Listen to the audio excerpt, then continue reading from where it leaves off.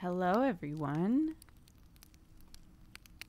Hello, hello, hello. Welcome to another dramatic reading of Dracula.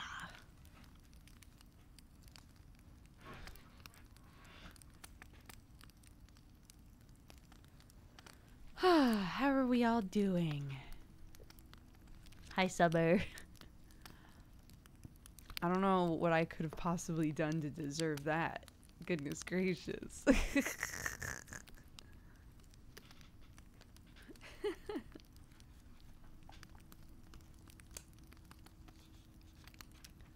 Hello, everyone. I'm taking a quick gander through to double check exactly where we ended.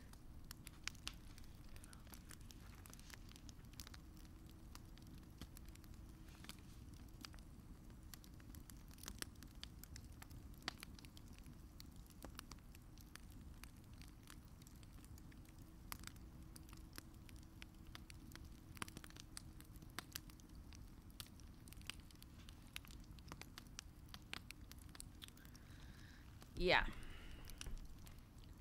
I don't know if I'll be able to sum up what we've read so far in Dracula very easily, but I will do my best. There's a certain... Oh, Summer give a bunch of subs? Thanks, bud. That's very sweet. Thank you. If you were gifted a sub by Summer, make sure you take the time to say thank you.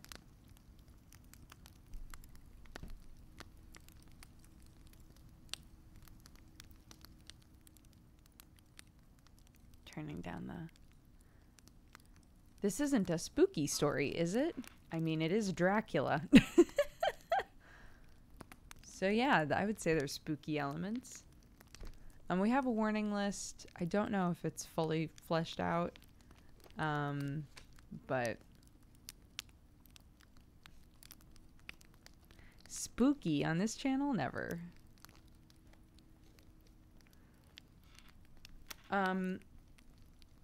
So Dracula. Yeah. I missed half the book. Yeah, this is chapter 13. We read all of the other chapters. They are on VODs on my YouTube channel.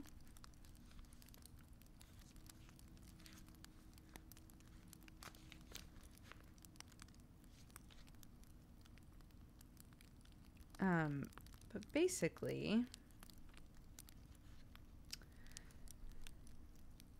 Oh my gosh, how do I do this? So Dracula is about a guy named Jonathan. I know, it's crazy. You'd think I would say it's about a guy named Dracula. It is, but you'd be shocked how little Dracula's actually in it for a decent amount of the book. So Dracula is about a guy named Jonathan who goes to what was then called Transylvania to meet with a count who would like to buy property in England. The illustrious Count Dracula. When he gets to Transylvania, basically every person he meets is like doing the cross, doing all sorts of symbols on themselves, like warding off evil, etc. Anytime he's like, yeah, I'm about to go hang out with Dracula and sell him a house, and they're like, oh gee, oh no, please don't do that, please don't go there. And he's like, wow, everybody here is like, they're really nice, but like they're so weird. Anyway, I'm going to go see Dracula. So he goes to see Dracula and a bunch of fucking shenanigans happen. He becomes Dracula's, basically his hostage. He realizes pretty quickly something hinky's going on with this house. The second that he's in the carriage to like go to Dracula's house, shit goes down. But we don't have time to unpack all that. But yeah, the whole time that he's at Dracula's house, he's like, this dude's weird. There's weird shit going on. He goes into the attic. He finds a bunch of ladies there. They try to bite him. He's like, what the fuck? And he's basically left for dead inside of the house when Dracula goes to England to be in his new house that he bought, you know? But guess what? Jonathan lived. Take that, motherfucker. But we don't have time. We have to move on. What happened to Jonathan, we'll find out later. So we go to England, and we meet Lucy and Mina. Mina is Jonathan's betrothed. And so she's writing Jonathan like, I'm so excited to see you. I haven't heard from you yet. That's super weird, but it's fine. I'm sure you're fine. I'm having a good time. I'm hanging out. It's good. We're fine, you know? And Mina is besties with a lady named Lucy. And Lucy's just a doll. All her milkshake brings all the boys. She has so many suitors. She's a sweetie pie. She and Mina are besties. They go to stay at a house by the sea for a while. And the whole time Mina's like, man, I miss Jonathan. I hope he's doing good. Winks at the camera. And Mina's like, yeah, I have so many boys. I hope they're all doing good too. But really, the real worrying thing about all of this is, number one, Lucy's mom is super sick. And number two, Lucy is doing all kinds of weird sleepwalking. She keeps on sleepwalking, and it's stressing the fuck out of everybody else. Lucy's mom, Mina, everybody's like just trying to keep her from sleepwalking into weird situations. And guess what? Fuck me, but a whole ass thing happens where a boat crashes right next to where they're staying. There's only one surviving person on the boat. They find a bunch of stuff on the boat that's like, man, everybody's dying on this boat. That's so weird. Why is everybody dying on the boat? Well, who knows? It's just me. It's just the captain now. I'll go down with the ship, and he does. And a weird black dog runs off into the forest, and everybody's like, that's weird.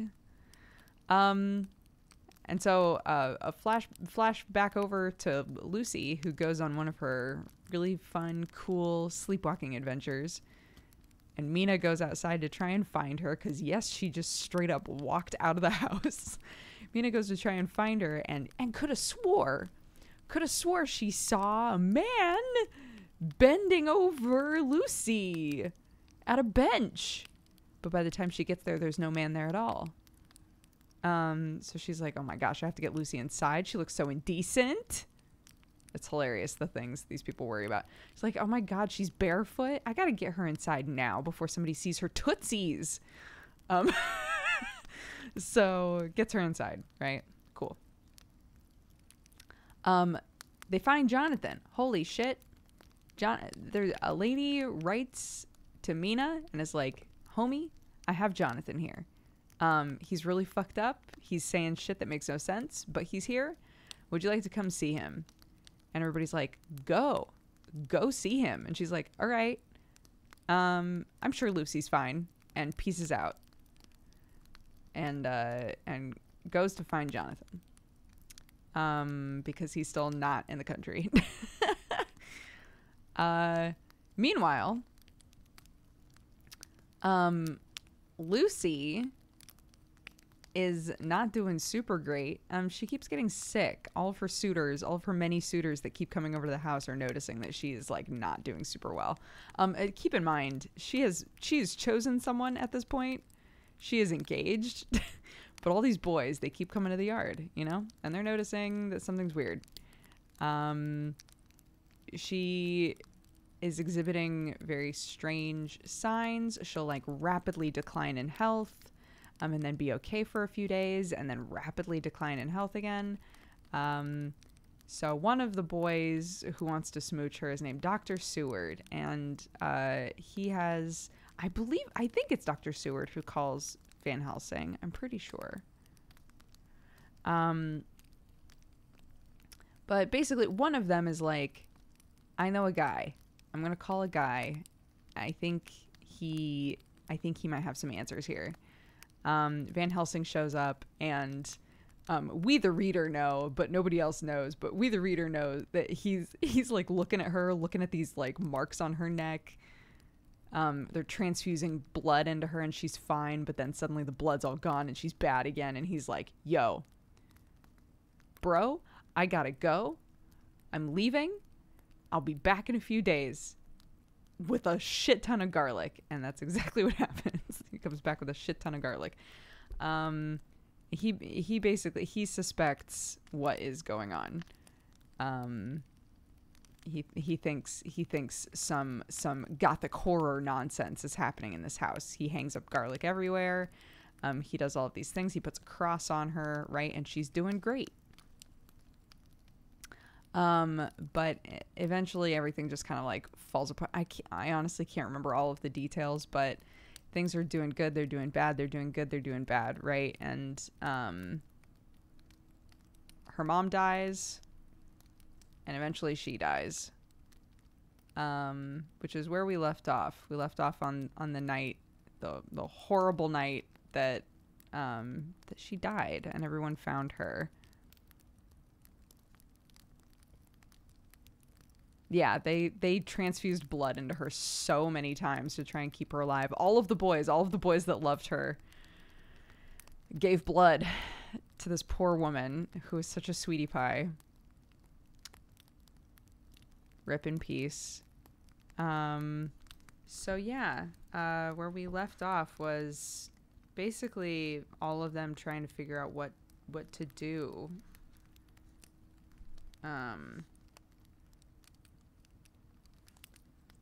Yeah, this is how the last chapter ended off. I stood behind Van Helsing and said, "Well, poor girl, there is peace for her at last. It's the end." He turned to me and said with grave solemnity, "Not so, alas, it is only the beginning." And when I asked him what he meant, he shook his head and answered, "We can do nothing as yet. Just wait and see." This man is like, this girl's gonna raise from the dead and won't just fucking say it out loud. It's like, this girl got bit by a vamp. I think she's gonna be a vamp, but he won't say it. He won't say it out loud. He just keeps saying weird shit.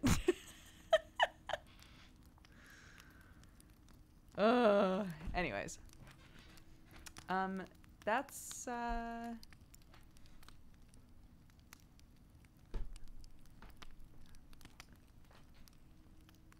Would I say, I think this person's gonna raise from the dead? I mean, if a lot of vampire bullshit was happening around there, maybe. If Sam died under suspicious vampiric circumstances, I might be like, bro, we should keep an eyeball on that casket.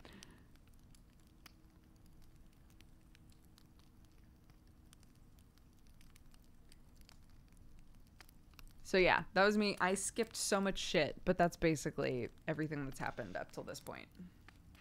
Mina and Jonathan got married. She went to find him and they got married.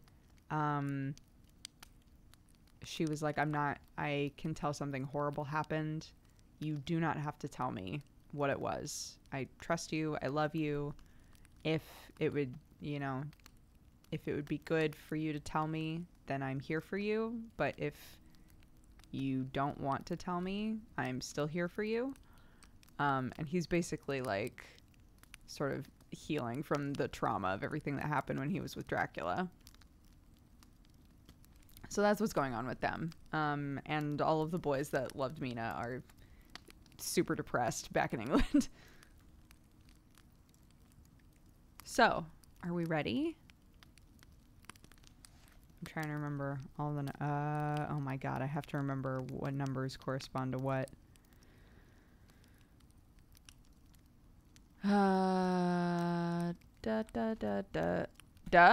Yeah. We start with Dr. Seward, dude. Ready? Chapter 13, Dr. Seward's Diary. The funeral... Ahem.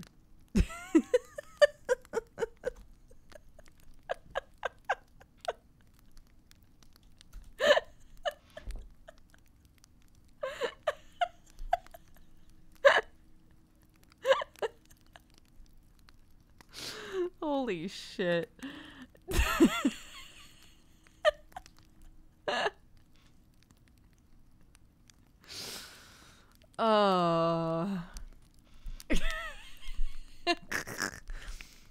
All right. Okay. Shh. Everything's fine.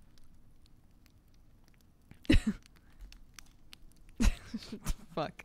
Okay. The funeral was arranged for the next succeeding day, so that Lucy and her mother might be buried together. I attended to all the ghastly formalities, and the urbane undertaker proved that his staff were afflicted or blessed with something of his own obsequious suavity. Even the woman who performed the last offices for the dead remarked to me in a confidential, brother professional way when she had come out from the death chamber, "She makes a very She makes a very beautiful corpse, sir. It's quite a privilege to attend on her. It's not too much to say that she will do credit to our establishment." I noticed that Van Helsing never kept far away. This was possible from the disordered state of things in the household. There were no relatives at hand, and as Arthur had to be back the next day to attend at his father's funeral, we were unable to notify anyone who should have been bidden. Under the circumstances, Van Helsing and I took it upon ourselves to examine papers, etc. He insisted upon looking over Lucy's papers himself. I asked him why, for I feared that he, being a foreigner, might not be aware of English legal requirements, and so might, in ignorance, make some unnecessary trouble.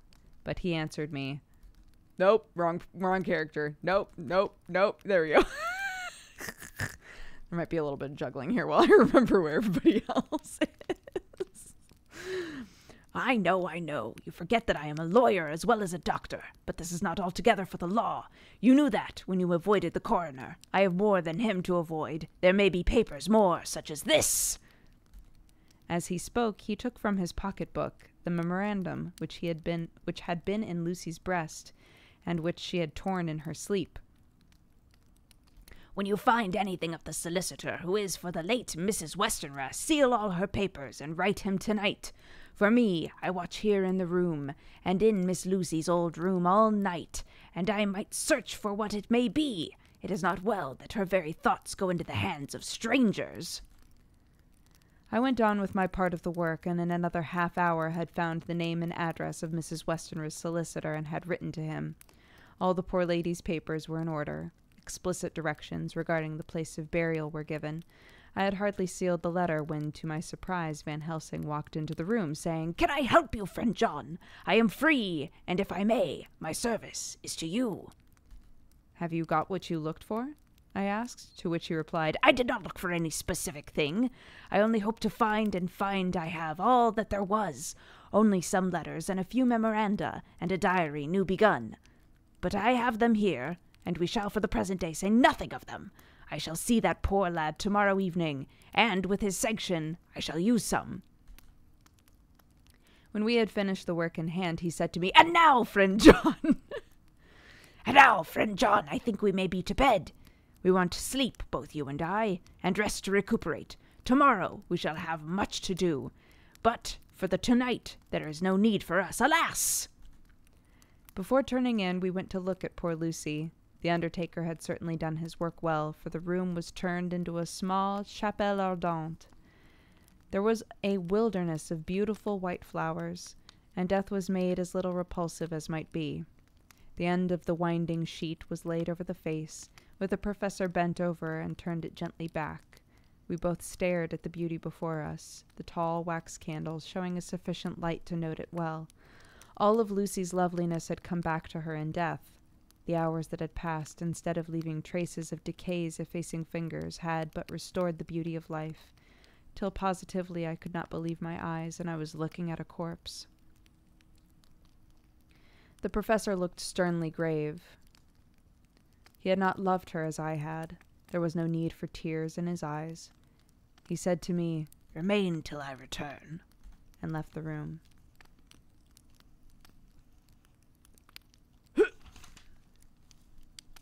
He came back with a handful of wild garlic from the box waiting in the hall, but which had not been opened, and placed the flowers among the others on and around the bed. He took from his neck inside his collar a gold crucifix and placed it over the mouth. He restored the sheet to its place, and we came away. I was undressing in my own room when, with a premonitory tap at the door, he entered, and at once began to speak. Tomorrow, I want you to bring me before night a set of post-mortem knives. Must we make an autopsy, I asked. Yes and no. I want to operate, but not as you think. Let me tell you now, but not a word to another. I want to cut off her head and take out her heart.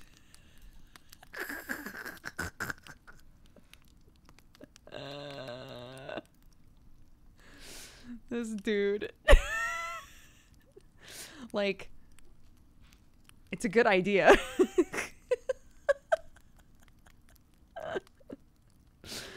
It's a great idea even, but maybe pitch this differently. He has trouble pitching things in like a normal way. You a surgeon, and so shocked! You, whom I have seen with no tremble of hand or heart, do operations of life and death that make the rest shudder. Oh, but I must not forget my dear friend John.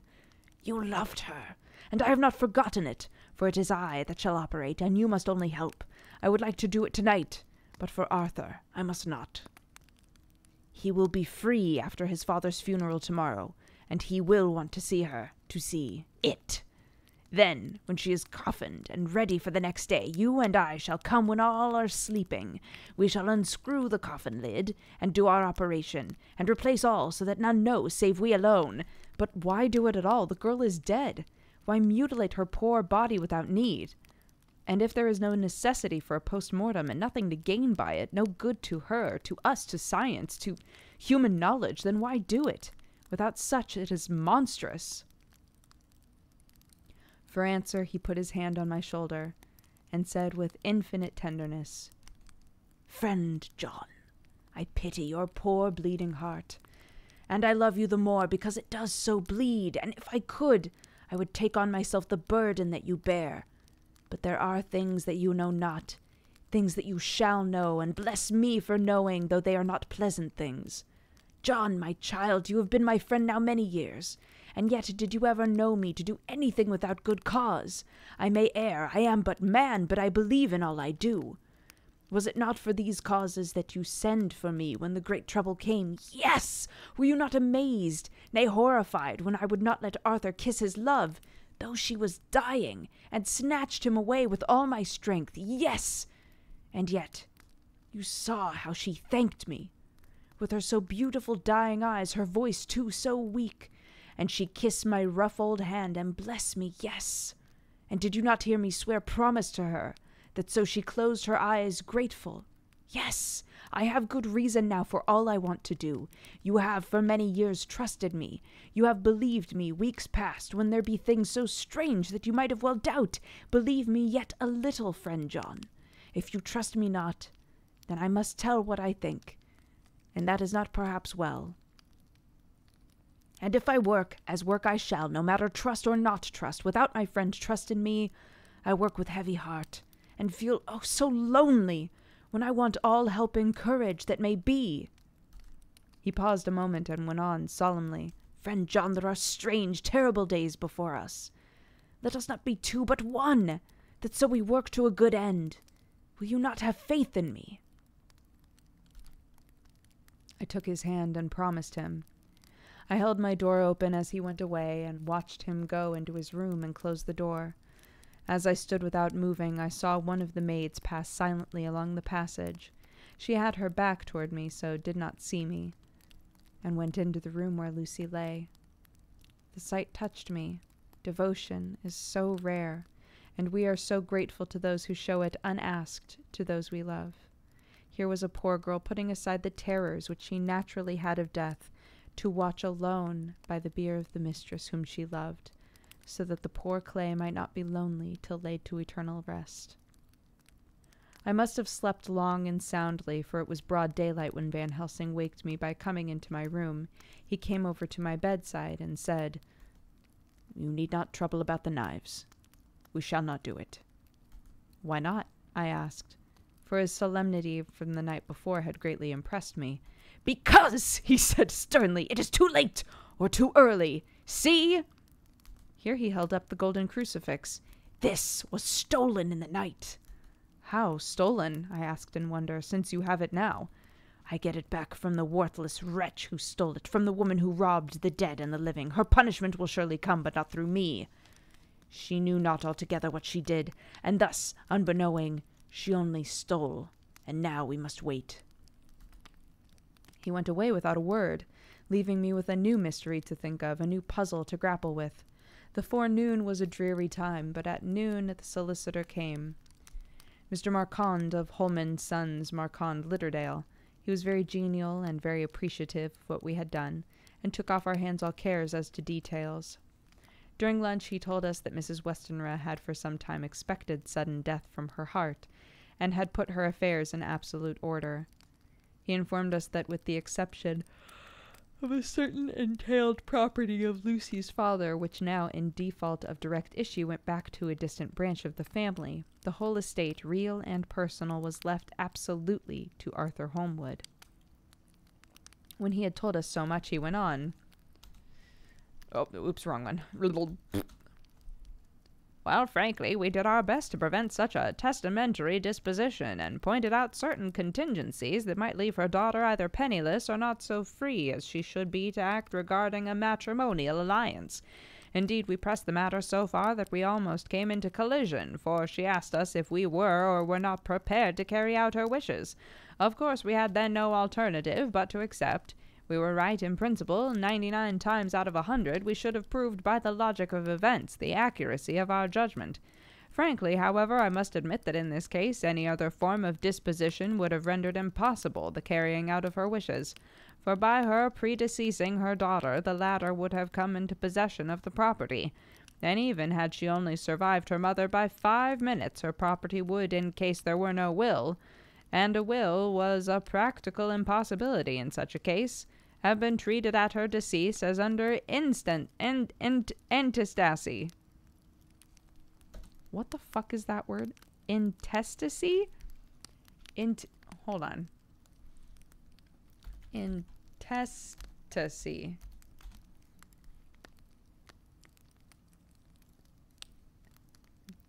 Definition.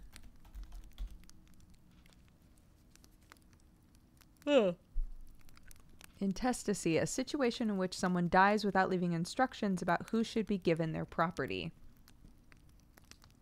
Oh, okay. So they're saying if... Okay. Huh. I think I understand what they're saying then.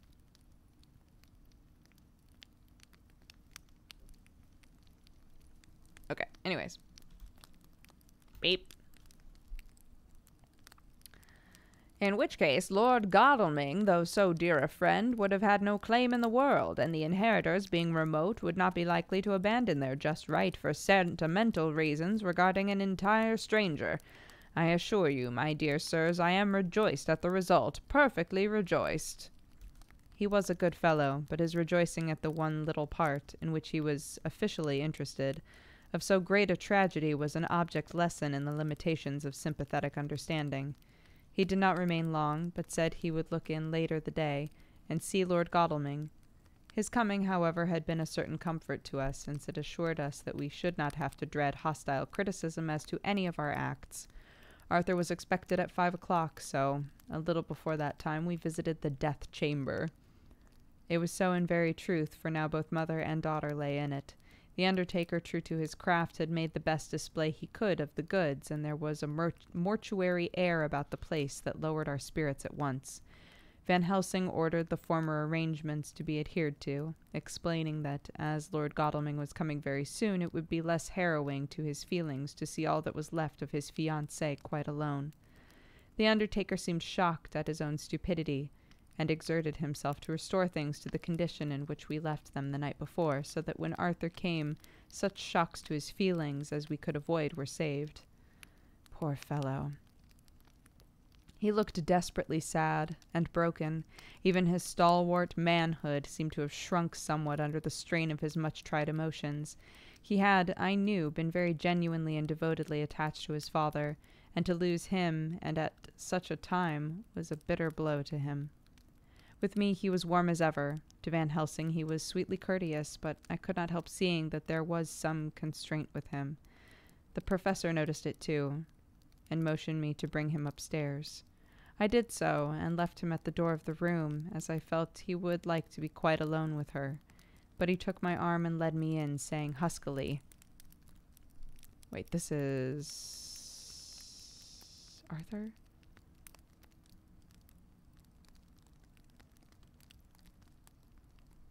I'm pretty sure. Yes. "You loved her too, old fellow. She told me all about it. And there was no friend had a closer place in her heart than you. I don't know how to thank you for all you have done for her. I can't think yet."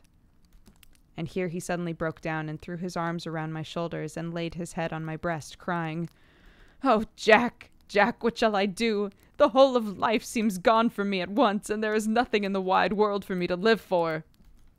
I comforted him as well as I could. In such cases, men do not need much expression. A grip of the hand, the tightening of an arm over the shoulder, a sob in unison are expressions of sympathy dear to a man's heart. I stood still and silent till his sobs died away, and then I said softly to him, "Come, look at her." Together we moved over to the bed, and I lifted the lawn from her face, and God, how beautiful she was. Every hour seemed to be enhancing her loveliness. It frightened and amazed me somewhat. And as for Arthur, he fell a-trembling, and finally was shaken with doubt, as with an ague. I'm sorry. Ague. I never know how to pronounce that word. Agua.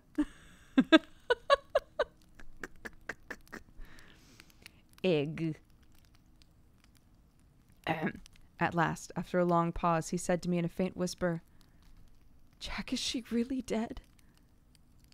I assured him sadly that it was so, and went on to suggest, for I felt that such a horrible doubt should not have life for a moment longer than I could help, that it often happened that after death faces become softened, and even resolved into their youthful beauty, that this was especially so when death had been preceded by any acute or prolonged suffering. It seemed to quite do away with any doubt, and after kneeling beside the couch for a while and looking at her lovingly and long, he turned aside. I told him that that must be goodbye. The coffin had to be prepared. He went back and took her dead hand in his and kissed it, bent over and kissed her forehead. He came away fondly, looking back over his shoulder at her as he came. I left him in the drawing room and told Van Helsing that he had to say goodbye, so the latter went to the kitchen to tell the undertaker's men to proceed with the preparations and to screw up the coffin. When he came out of the room again, I told him of Arthur's question. He replied, "I'm not surprised. Just now I doubted for a moment myself." We all dined together. I could see that poor Art was trying to make the best of things. Van Helsing had been silent at dinner time, but when we lit our cigars, he said, "Lord," but Arthur interrupted him. No, not that, for God's sake. Not yet, at any rate. Forgive me, sir, I did not mean to speak offensively. It is only because my loss is so recent. The professor answered sweetly, "I only used that name because I was in doubt. I must not call you Mr., and I have grown to love you. Yes, my dear boy, to love you as Arthur." Arthur held out his hand and took the old man's warmly. "Call me what you will," he said. "I hope I may always have the title of friend, and let me say that I am at a loss for the words to thank you for your goodness to my poor dear—" He paused a moment and went on. I know that she understood your goodness even better than I do, and if I was rude or in any way wanting at that time, you acted so— You remember." The professor nodded. "You must forgive me." He answered with a grave kindness, "I know it was hard for you to quite trust me then. For to trust such violence needs to understand, and I take it that you do not understand, that you cannot. Trust me now, for you do not yet understand. And there may be more times when I shall want you to trust when you cannot, and may not, and must not yet understand. But the time will come when your trust shall be whole and complete in me, and when you shall understand as though the sunlight himself shone through. Then you shall bless me from first to last for your own sake, and for the sake of others, and for her dear sake, to whom I swore to protect. And indeed, sir, said Arthur warmly, I shall in all ways trust you. I know and believe you have a very noble heart, and you are Jack's friend, and you were hers. You shall do what you like. The professor cleared his throat a couple of times, as though about to speak, and finally said, May I ask you something now? Certainly. You know that Mrs. Westenra left you all of her property. No, poor dear, I never thought of it. And as it is all yours, you have a right to deal with it as you will. I want you to give me permission to read all Miss Lucy's papers and letters. Believe me, it is no idle curiosity. I have a motive of which to be sure she would have approved. I have them all here. I took them before we knew all that was yours, so that no strange hand might touch them, no strange eye look through so words of her soul. I shall keep them, if I may. Even you may not see them yet.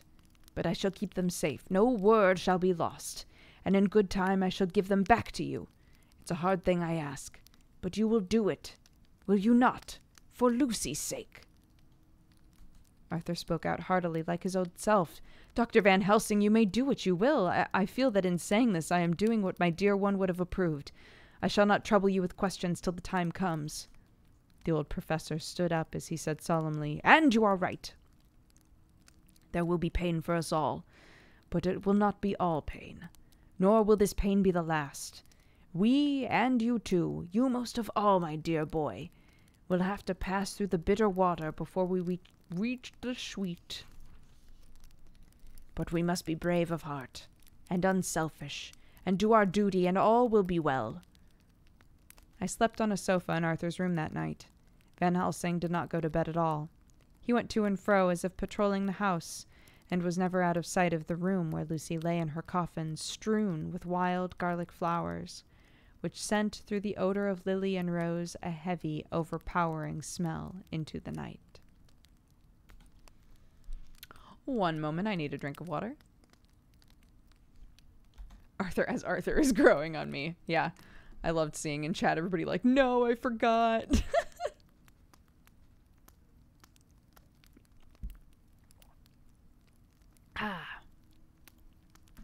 We're flashing over to Mina.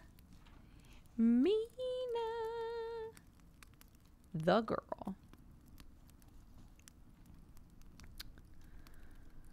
All right. Mina Harker's journal.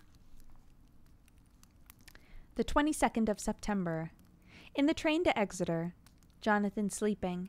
It seems only yesterday that the last entry was made, and yet how much between then, in Whitby, and all the world before me. Jonathan away, no news of him, and now married to Jonathan. Jonathan a solicitor, a partner, rich, a master of his business. Mr. Hawkins dead and buried, and Jonathan with another attack that may harm him. Some day he may ask me about it. Down it all goes. I am rusty in my shorthand. See what unexpected prosperity does for us. It may as well be to freshen it up again with an exercise anyhow. The service was very simple and very solemn. There were only ourselves and the servants there, one or two old friends of his from Exeter, his London agent, and a gentleman representing Sir John Paxton, the president of the Incorporated Law Society. Jonathan and I stood hand in hand. We felt that our best and dearest friend was gone from us. We came back to town quietly, taking a bus to Hyde Park Corner. Jonathan thought it would interest me to go into the Row for a while, so we sat down, but there were very few people there. It was sad-looking and desolate to see so many empty chairs. It made us think of the empty chair at home. We got up and walked down Piccadilly. Jonathan was holding me by the arm, the way he used to in the old days before I went to school. I felt it very improper. You can't go on for some years teaching etiquette and decorum to other girls without the pedantry of it biting into yourself a bit. But it was Jonathan, and he was my husband. And we didn't know anybody who saw us. We didn't care if they did.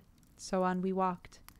I was looking at a very beautiful girl, in a big cartwheel hat, sitting in a Victoria outside of Giuliano's, when I felt Jonathan clutch my arms so tight that he hurt me. He said under his breath, "My God!" I'm always anxious about Jonathan. I fear that some nervous fit may upset him again, so I turned to him quickly. I asked him what it was that disturbed him. He was very pale. His eyes seemed bulging out, as half in terror, half in amazement, he gazed at a tall, thin man with a beaky nose and a black mustache and a pointed beard. This person was also observing a pretty girl. He was looking at her so hard he did not see either of us, and so I had a good view of him. His face was not, well, it was not a good face. It was hard and cruel, sensual, with big white teeth. It looked all the whiter. His lips were so red, pointed like an animal's, and Jonathan just kept staring at him. I was afraid he would notice. I feared he might take it ill. He looked so fierce and nasty. I asked Jonathan why he was so disturbed, and he answered, evidently thinking that I knew as much about it as he did. Do you see who that is? Wait. Do you see who that is? No, dear, I said. I don't know him. Who is it? His answer seemed to shock and thrill me, for it was said as if he did not know that it was to me, Mina, to whom he was speaking.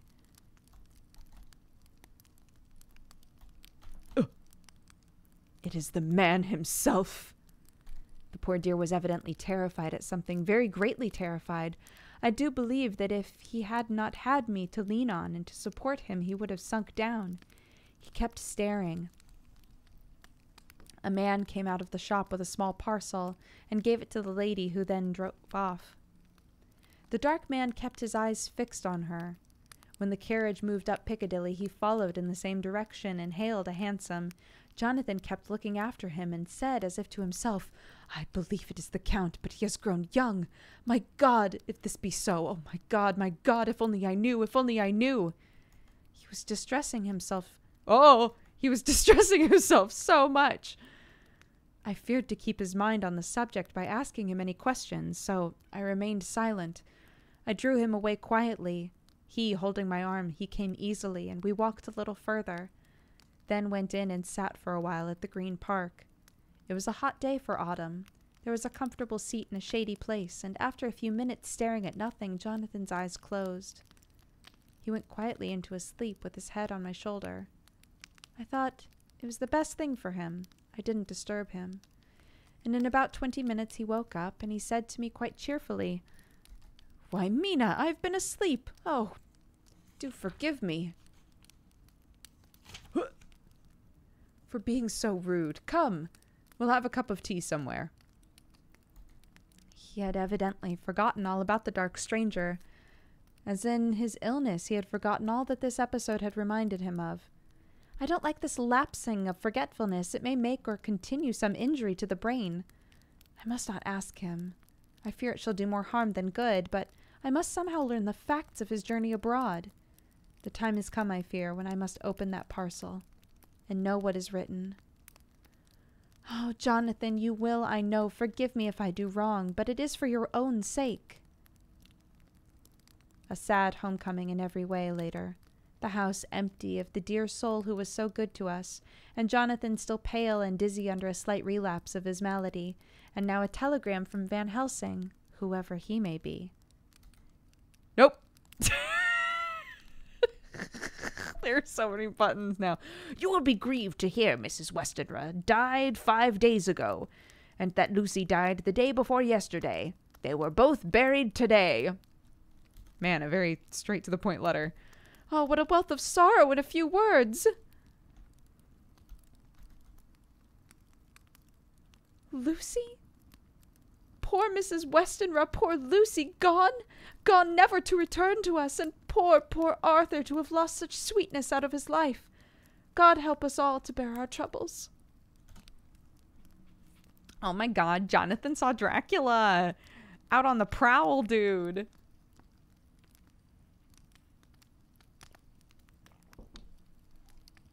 Hot damn, what's gonna happen? Oh my gosh. Well, we're going back to Dr. Seward.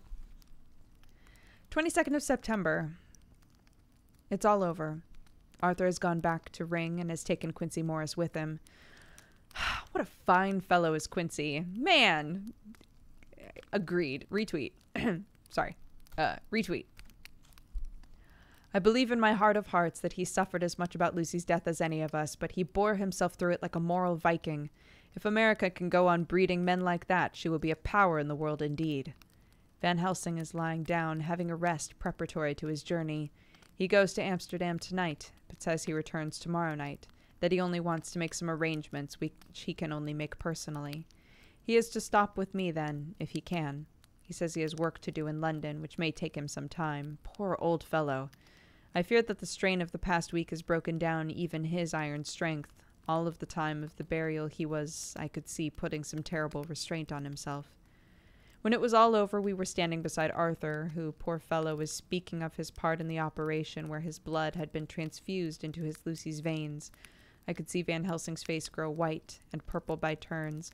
Arthur was saying that he felt since then as if they two had really been married, and that she was his wife in the sight of God. None of us said a word of the other operations. I was about to say, wait a minute.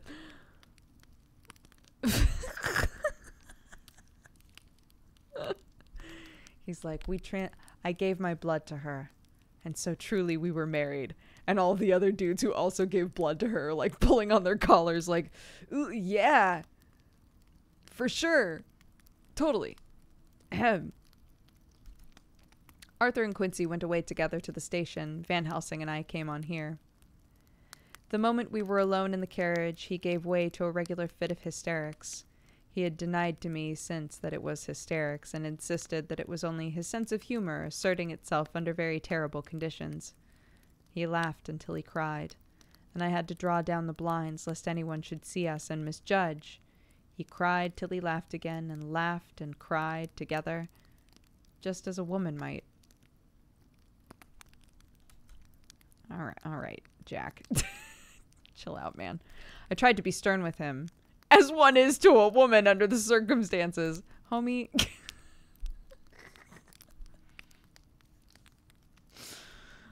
Oh, goodness. Okay, anyways. But it had no effect. Men and women, so different in manifestations of nervous strength and weakness. When his face grew grave and stern again, I asked him, why his mirth? Why at such a time? His reply was in a way characteristic of him, for it was logical and forceful and mysterious. He said, I almost hit Arthur again. Ah, you don't comprehend, friend John. Do not think that I am not sad, though I laugh. I've cried, even though the laugh did choke me.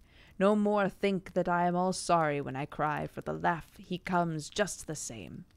Keep it always with you, that laughter, who knock at your door and say, may I come in? It is not true laughter, no. He is a king, and he come when he and he come when and how he like. He ask no person. He choose no time of suitability. He say, I am here. Behold, an example. I can't believe I chose this voice for a man that literally just, like, cannot just, like, either he says way too little or way too much. He pulls out a fucking encyclopedia and he starts talking, dude.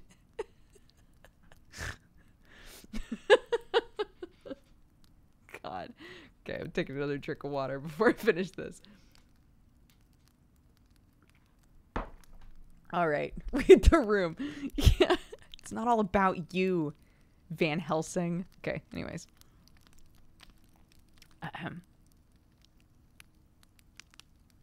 Behold an example, I grieve my heart out for that so sweet young girl. I give my blood for her, though I am old and worn. I give my time, my skill, my sleep. I let my other sufferers want, so that she may have all, and yet I can laugh at her very grave. Laugh when the clay from the spade of the sexton drop upon her coffin, and say, thud! To my heart, till it sent back the blood from my cheek, my heart bled for that poor boy, that dear boy. So of the age of mine own boy, that I had been so blessed that he live, and with his hair and eyes the same.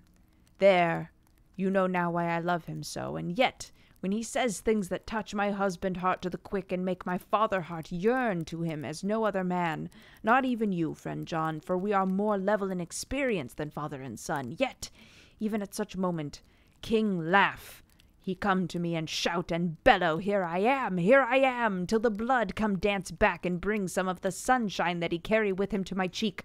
Oh, friend John, it is a strange world, a sad world, a world full of miseries and woes and troubles, and yet, when king laugh come, he make them all dance to the tune he play. Bleeding hearts and dry bones of the churchyard and tears that burn as they fall, all dance together to the music that he make with that smileless mouth. And believe me, friend John, he is good to come, and kind. Ah, we men and women are like ropes drawn tight with strain that pull us different ways, and then tears, they come.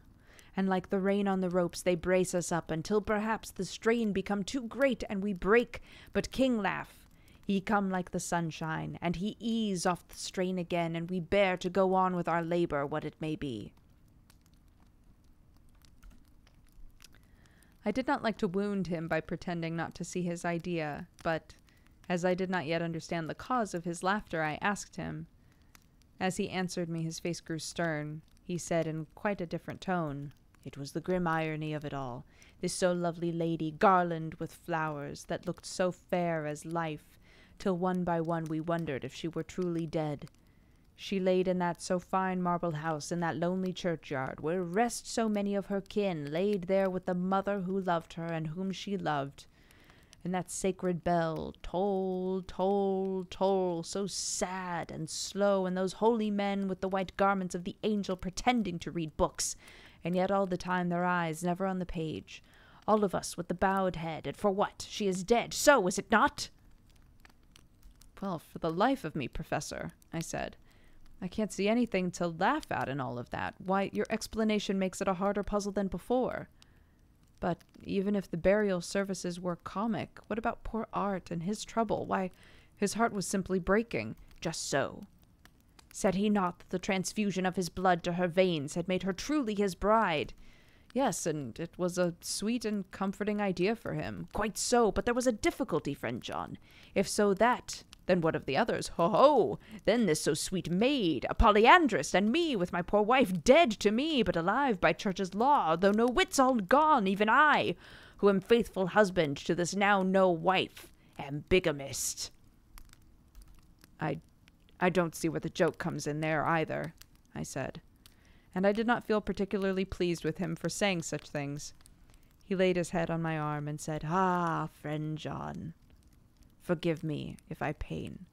I showed not my feeling to others when it would wound, but only to you, my old friend whom I can trust. If you could have looked into my very heart when then I want to laugh, if you could have done so when the laugh arrived, if you could do so now when King Laugh has packed up his crown and all that is to him, he goes far, far away from me, for a long, long time. Maybe you would perhaps pity me the most of all." I was touched by the tenderness of his tone and asked why. "Because I know!" And now we are all scattered, and for many a long day loneliness will sit over our roofs and brooding wings. Lucy lies in the tomb of her kin, a lordly death house in a lonely churchyard away from teeming London, where the air is fresh and the sun rises over Hampstead Hill, and where wild flowers grow of their own accord. So I can finish this diary, and God only knows if I shall ever begin another. If I do, or if I even open this again, it will be to deal with different people and different themes. For here, at the end, where the romance of my life is told, ere I go back to take up the thread of my life work, I say sadly, and without hope, Fini. The Westminster Gazette. A Hampstead Mystery. The neighborhood of Hampstead is just at present exercised with a series of events which seem to run on lines parallel to those of what was known to the writers of headlines as the Kensington Horror, or the Stabbing Woman, or the Woman in Black. During the past 2 or 3 days, several cases have occurred of young children straying from home or neglecting to return from their playing on the heath. In all these cases, the children were too young to give any properly intelligible account of themselves, but the consensus of their excuses is that they had been with a bloofer lady. It has always been late in the evening when they have been missed, and on 2 occasions the children have not been found until early the following morning. It is generally supposed in the neighborhood that, as the first child missed gave his reason for being away that a bloofer lady had asked him to come for a walk, the others had picked up the phrase and used it as occasion served. This is the more natural, as the favorite game of the little ones at present is luring each other away by wiles. A correspondent writes to us that some of the tiny tots pretended to be the bloofer lady, and it's supremely funny. Some of our caricaturists might, he says, take a lesson in the irony of grotesque by comparing the reality and the picture. It is only in accordance with general principles of human nature that the Bloofer Lady should be the popular role at these alfresco performances. Our correspondent naively says that even Ellen Terry could not be so winningly attractive as some of these grubby-faced children pretend, and even imagine themselves to be. There is, however, possibly a serious side to this question. For some of the children, indeed all who have been missed at night, have been slightly torn or wounded in the throat. The wounds seem such as might be made by a rat or a small dog, and although of not much importance individually, would tend to show that whatever animal inflicts them has a system or method of its own. The police of the division have been instructed to keep a sharp lookout for straying children, especially when very young, in and around Hampstead Heath, and for any stray dog which may be around. Extra special, the Hampstead Horror, another child injured by the Bloofer Lady. We've just received intelligence that another child missed last night was only discovered late in the morning under a furze bush at the Shooter's Hill side of the Hampstead Heath, which is perhaps less frequented than the other parts.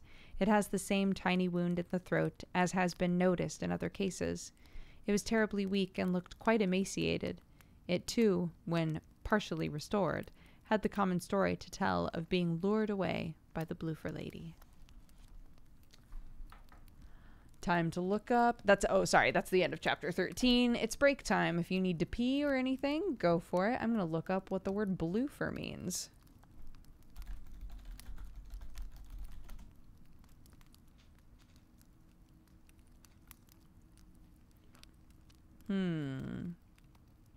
Oxford English Dictionary does not recognize this expression. Urban Dictionary describes it as a female vampire, most probably from a child's mispronunciation of beautiful. Stoker may have employed this phrase after Dickens' boofer for beautiful in his Our Mutual Friend. Adding the L to the word is a possible relation to bloody. Therefore, with this term, we can imagine a connection between the vampire and her victims, the children of Hampstead Heath. Interesting. Bloody, like a bloody, beautiful person? Bloofer?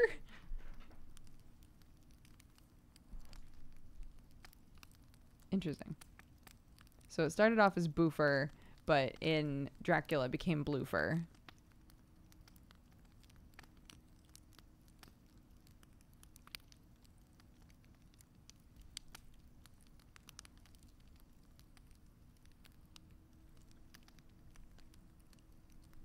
Yeah, I'm not going to read any more of this because it's spoilers, and I don't want to spoil you, silly gooses.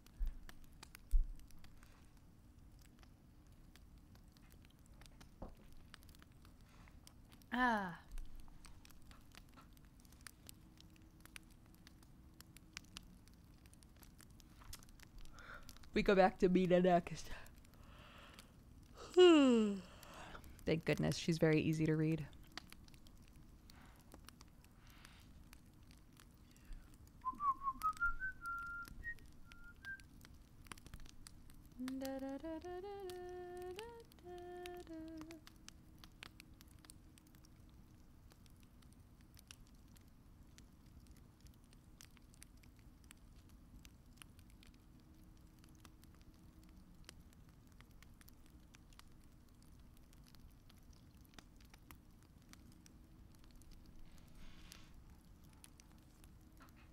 How are we doing so far, guys?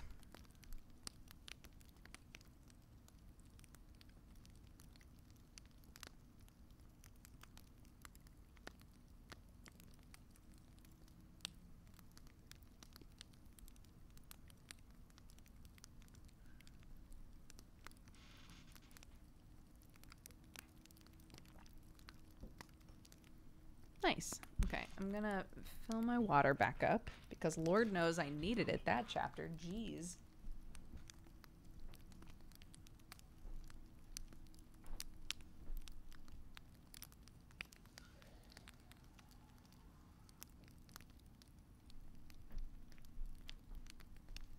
Ooh, ah, ooh, ah.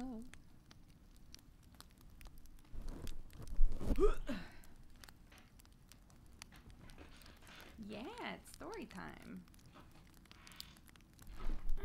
I'm gonna do a quick sinus massage. I'm a bit stuffy, which makes it harder to read.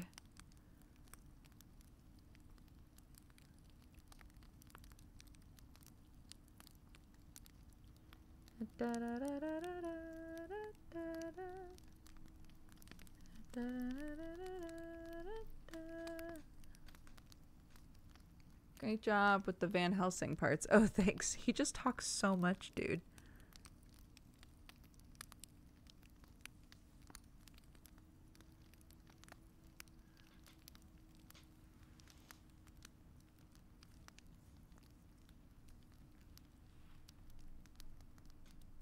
I love that song. It's so good, isn't it? Oh my god, I've had it stuck in my head for days.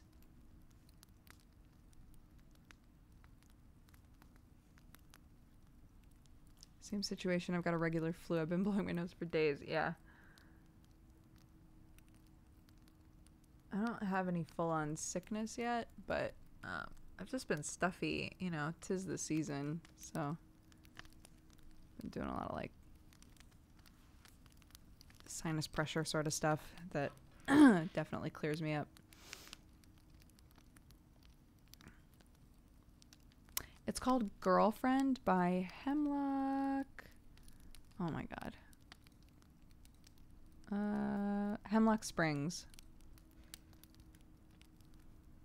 It's a very good song.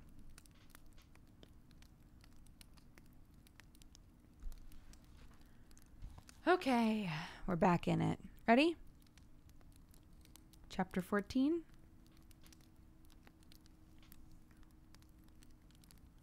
Starting with Mina Harker's journal. September 23rd. Jonathan is better after a bad night. I'm so glad that he has plenty of work to do, for that keeps his mind off the terrible things.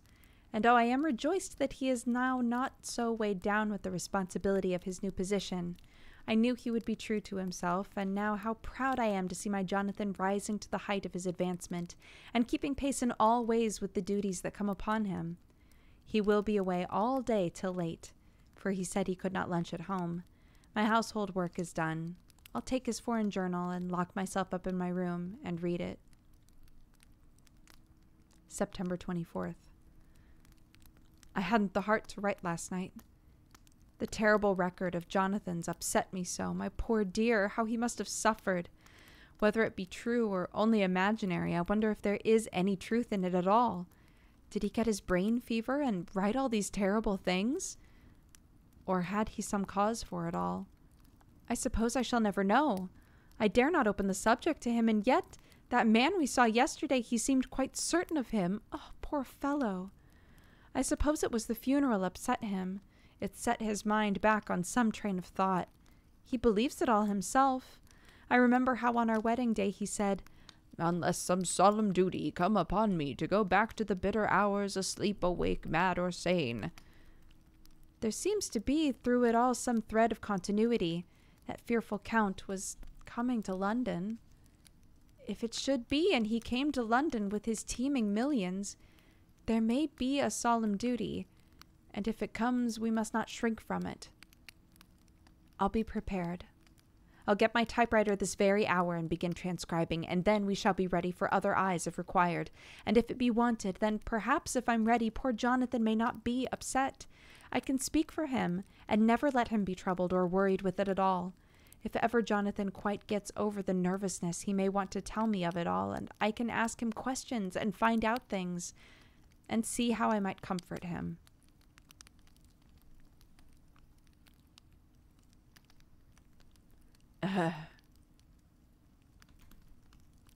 Dear Madam, I pray you to pardon my writing, in that I am so far friend as that I sent you sad news of Miss Lucy Westenra's death. By the kindness of Lord Godalming, I am empowered to read her letters and papers, for I am deeply concerned about certain matters vitally important. In them I find some letters from you, which show how great of friends you were, and how you loved her. Oh, Madam Mina, by that love I implore you to help me. It is for others' good that I ask, to redress great wrong, and to lift much and terrible troubles, that may be more great than you can know. May it be that I see you. You can trust me. Trust me, bro. I am friend of Dr. John Seward and of Lord Godalming, Arthur of Miss Lucy. I must keep it private for the present from all. I should come to Exeter to see you at once if you would tell me I am privileged to come, and where and when. I implore your pardon, madam. I've read your letters to poor Lucy, and know how good you are, and how your husband suffers. So I pray you, if it may be, enlighten him not, lest it may harm. Your pardon, and forgive me. Van Helsing. September 25th. Come today by 10:15 train if you can catch it. Can see you any time that you call. Wilhelmina Harker. Wilhelmina Harker. September 25th. I cannot help feeling terribly excited as the time draws near for the visit of Dr. Van Helsing, for somehow I expect it will throw some light upon Jonathan's sad experience. As he attended poor dear Lucy in her last illness, he can tell me all about her. It is the reason of his coming. It's concerning Lucy and her sleepwalking. It's not about Jonathan. I shall never know the real truth now. How silly I am. That awful journal gets a hold of my imagination, and it tinges everything with something of its own color. Of course, it's about Lucy. The habit came back to the poor dear. That awful night on the cliff, it must have made her ill. I had almost forgotten in all my own affairs how ill she was afterward. She must have told him of her sleepwalking adventure on the cliff, and that I knew all about it, and now he wants me to tell him what she knows, so that he may understand. Oh, I hope I did right in not saying anything of it to Mrs. Westenra. I should never forgive myself if any act of mine, were it even a negative one, brought harm on poor dear Lucy. I hope, too, that Dr. Van Helsing will not blame me. I've had so much trouble and anxiety of late, I feel I cannot bear more just at present. But I suppose a cry does us all good at times. It clears the air as other rain does. Perhaps it was reading the journal yesterday that upset me, and then Jonathan went away this morning to stay away from me a whole day and night, the first time we've been parted since our marriage. I do hope the dear fellow will take care of himself, and that nothing will occur to upset him. It's 2:00. The doctor will be here soon now. I'll say nothing of Jonathan's journal, unless he asks me. I am so glad I've typewritten out my own journal, so that in case he asks about Lucy, I can hand it to him. It will save so much questioning. Later. He has come and gone. What a strange meeting, and how it all makes my head whirl round. I feel like one in a dream. Can it be possible? Or even part of it? If I had not read Jonathan's journal first, I should never have accepted even a possibility. Oh, my poor dear Jonathan, how he must have suffered. Please, the good God, all this may upset him again.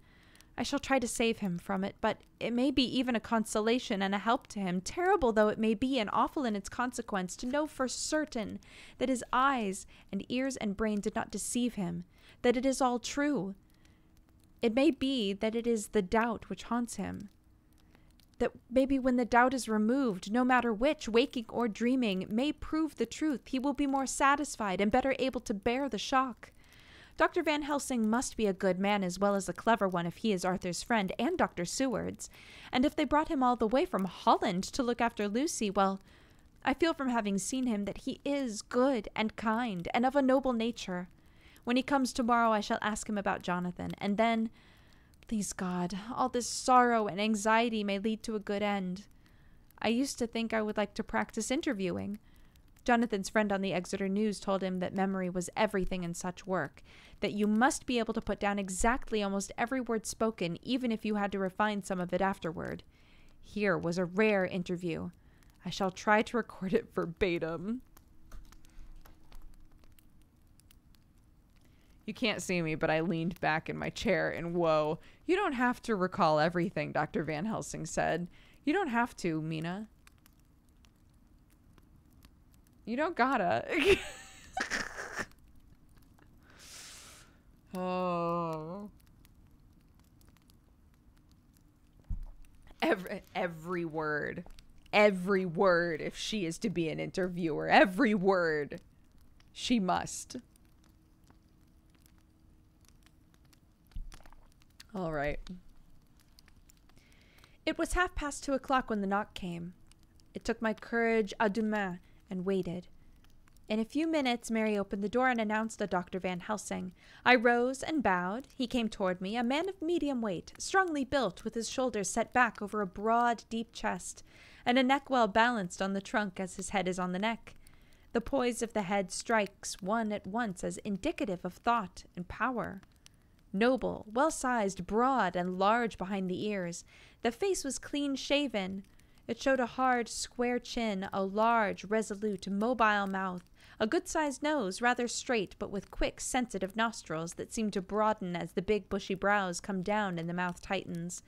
The forehead is broad and fine, rising at first almost straight, and then sloping back above 2 bumps on ridges wide apart. Such a forehead! The reddish hair cannot possibly tumble over it, but falls naturally back and to the sides, big, dark blue eyes set widely apart, and are quick and tender, or stern with the man's moods. So he said to me, "Mrs. Harker, is it not?" I bowed assent. That was Miss Mina Murray." Again I assented.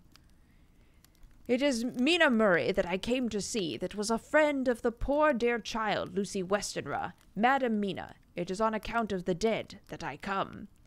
"Sir," I said, "you could have no better claim on me than that you were a friend and a helper of Lucy Westenra."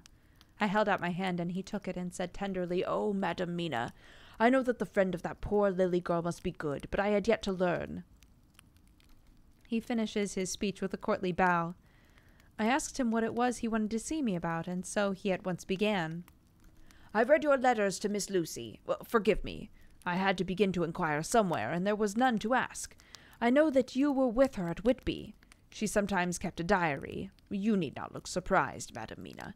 It was begun after you had left, and was in imitation of you.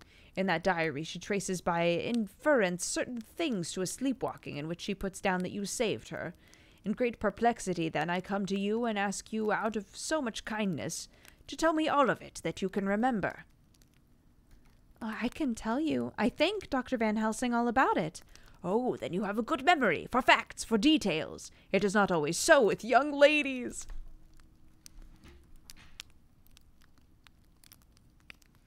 I leaned back in the chair again. This is really ineffective when you can't see me. I'm shocked you have a good memory. Normally women can't remember anything. "No, doctor, but I wrote it down all down at the time. I can show it to you if you like." "Oh, Madam Mina, I would be grateful. You will do me so much favor." I could not resist the temptation of mystifying him a bit. I suppose it is some of the taste of the original apple that remains still in our mouths. I handed him the short. Wait, was that an Adam and Eve reference? I handed him the shorthand diary, and he took it with a grateful bow and said, "May I read it?" "If you wish," I answered, as demurely as I could. He opened it, and for an instant his face fell. Then he stood up and bowed. "Oh, you clever woman," he said. "I knew long that Mr. Jonathan was a man of much thankfulness, but see, his wife has all the good things. And will you not so much honor me, and so help me as to read it? Alas, I know not the shorthand." By this time my joke was over, and I was almost ashamed. I took the typewritten copy from my work basket and handed it to him.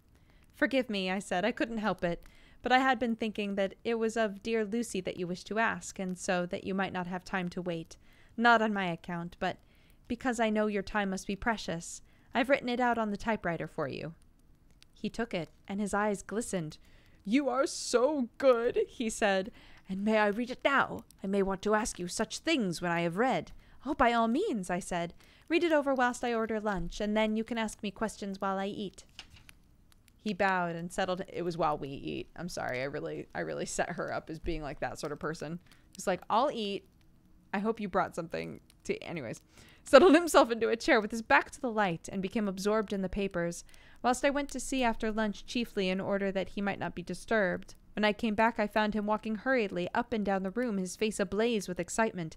He rushed up to me and took me by both hands. "Oh, Madam Mina," he said. "How can I say what I owe you? This paper is as sunshine. It opens the gate to me. I am dazed, I am dazzled, with so much light, and yet clouds roll in behind the light every time. But that you cannot comprehend. Oh, but I am grateful to you, you clever woman. Madam, he said this solemnly, if ever Abraham Van Helsing can do anything for you or yours, I trust you will let me know. It will be a pleasure and a delight if I might serve you as a friend, but all I have ever learned, all I can ever do, shall be for you and those you love. There are darknesses in life, and there are lights, and you are one of the lights, and you will have a happy life and a good life, and your husband will be blessed in you. Oh, but doctor, you praise me too much, and you do not know me. Not know you, I, who am old, and who have studied all my life men and women, I, who have made my specialty the brain, and all that belongs to him, and all that follow from him, and I have read your diary that you have so goodly written for me, and which breathes out truth of every line. I, who have read your so sweet letter to poor Lucy of your marriage, and your trust, not know you, oh! Madam Mina, good women tell all their lives, and by day and by hour and by minute, such things that angels can read, and we men, who wish to know, have in us something of angels' eyes. Your husband is noble nature, and you are noble too, for your trust, and trust cannot be where there is mean nature. And your husband, tell me of him. Is he quite well? Is all that fever gone, and he is strong and hearty? I saw here an opening to ask him about Jonathan, so I said, well, he was almost recovered, but he has been greatly upset by Mr. Hawkins' death. He interrupted, oh, yes, I know. I have read your last 2 letters. I went on. I suppose this upset him. When we were in town on Thursday last, he had a sort of a shock. A shock? And after brain fever so soon? Not good. What kind of shock? Well, he thought he saw someone who recalled something terrible, something which led to his brain fever. And here, the whole thing seemed to overwhelm me in a rush. The pity for Jonathan, the horror which he experienced, the whole fearful mystery of the diary, the fear that had been brooding over me ever since, it all came in a tumult. And I suppose I was hysterical. I threw myself on my knees and held up my hands to him and implored him to make my husband well again. He took my hands and raised me up, made me sit on the sofa, sat by me. He held my hands in his and said to me with, oh, such infinite sweetness, my life is a barren and lonely one, so full of work that I have not had time much for friendships. And since I have been summoned here by my friend John Seward, I have known so many good people and seen such nobility that I feel more than ever, it has grown with my advancing years, the loneliness of my life. Believe me, then, that I come here full of respect for you, and you have given me hope not in what I am seeking of, but that there are good women left to make life happy, good women whose lives and whose truths may make good lesson for the children that are to be. Glad that I may here be of some use to you. For if your husband suffer, he suffer within the range of my study and experience.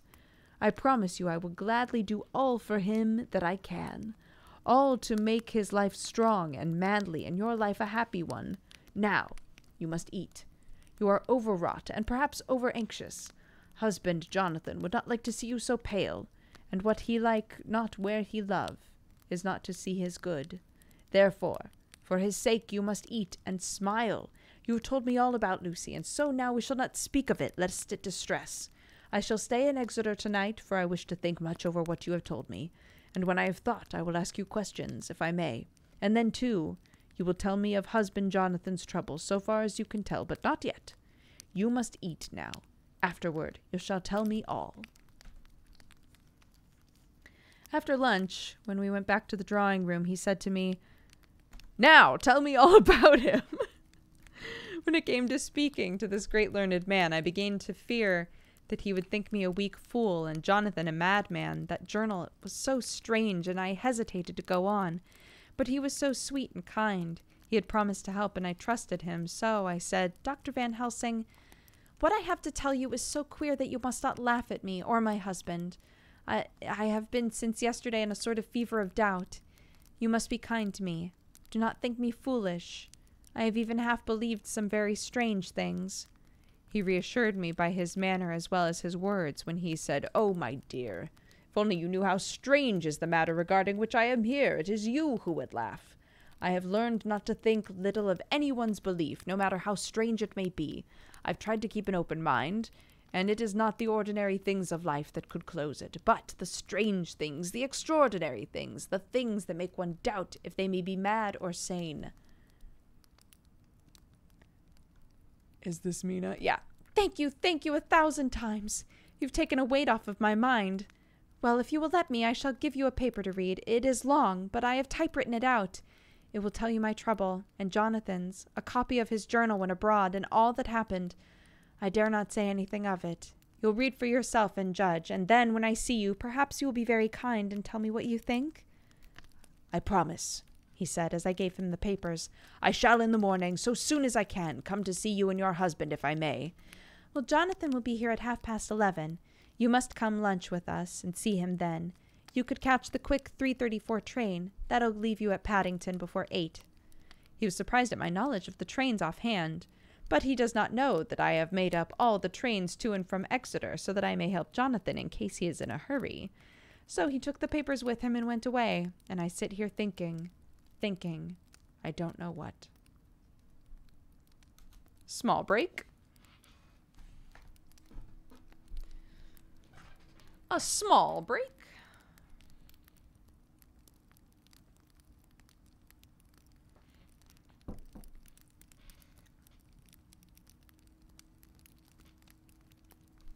Shrimp check.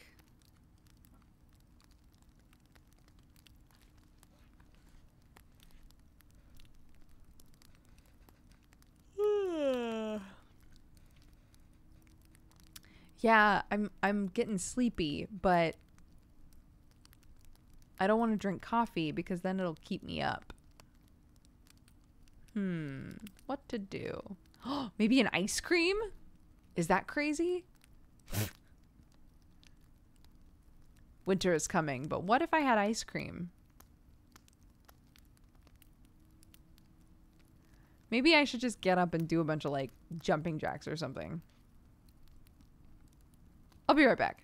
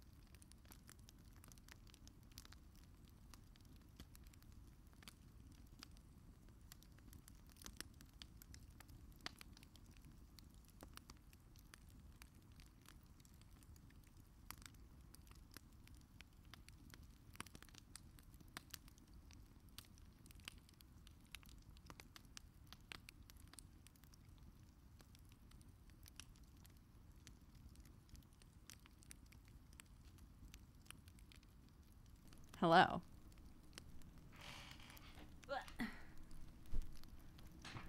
Okay. I got two weird things. I grabbed a knobbly bobbly and a homemade Uncrustable.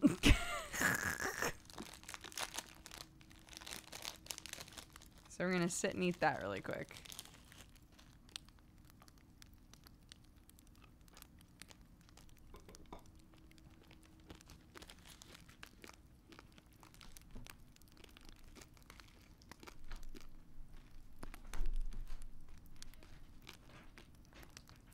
I'm gonna eat Uncrustable.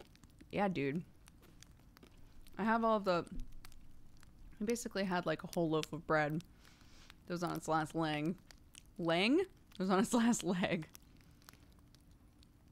And we have the little press.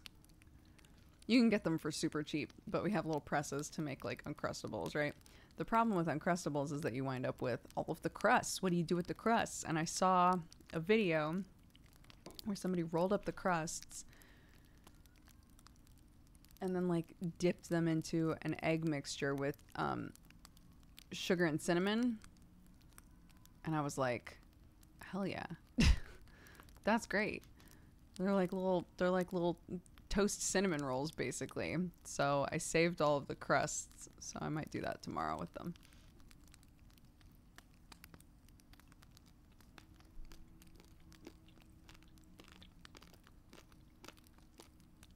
Hello, yeah.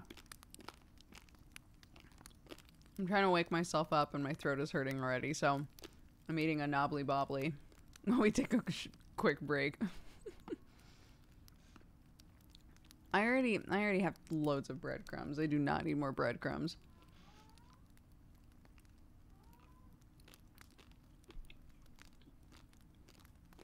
Hi, Sherlock.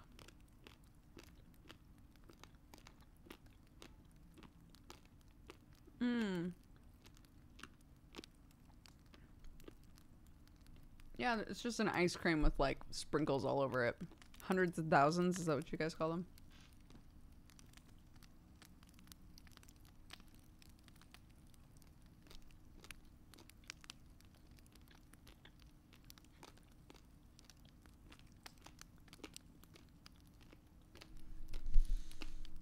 Here, I'll move you further away from me.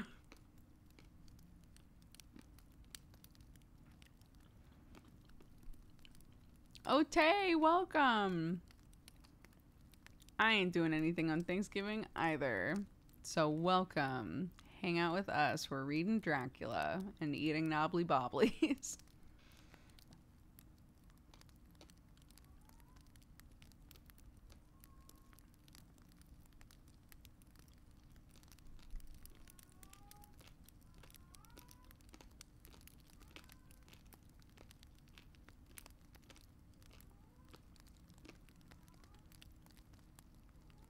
Oh my god, Sherlock's on a rampage. Sherlock, what are you doing? Hi, I know. Yeah.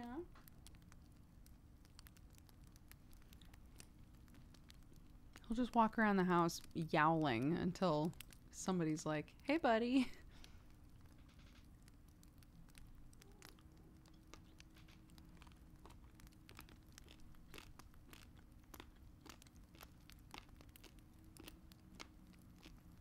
It legitimately wakes up Clark sometimes, so it drives me crazy when he's doing it like right outside of her room. I'm like, stop. Stop.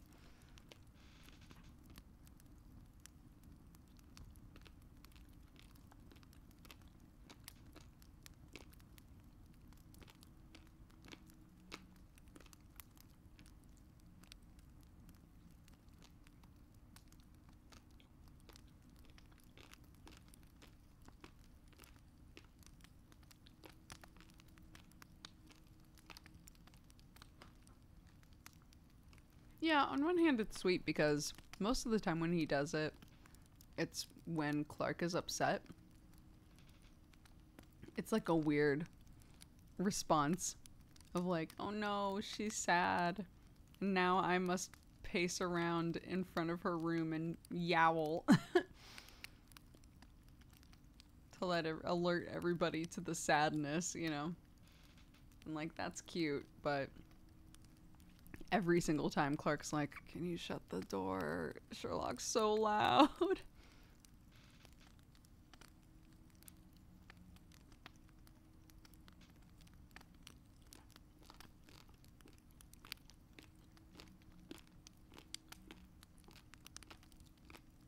I did.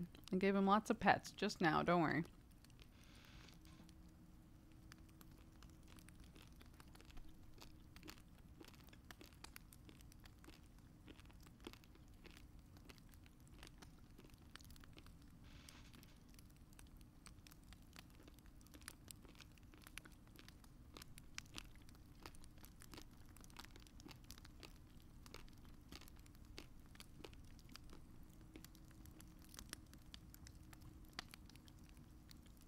I finished my book, not Dracula, but Library at Mount Char.